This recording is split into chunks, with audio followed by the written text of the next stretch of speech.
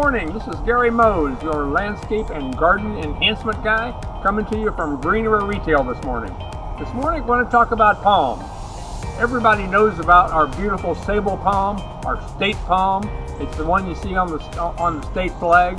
However, what do we do if we want a little smaller palm?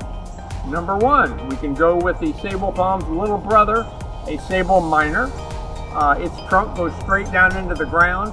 It's the clumpy palm you see kind of all over the island. Great for a landscape.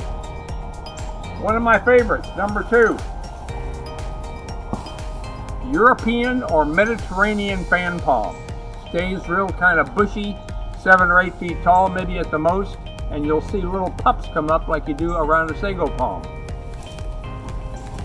Number three, maybe a little bit of shade here on this one.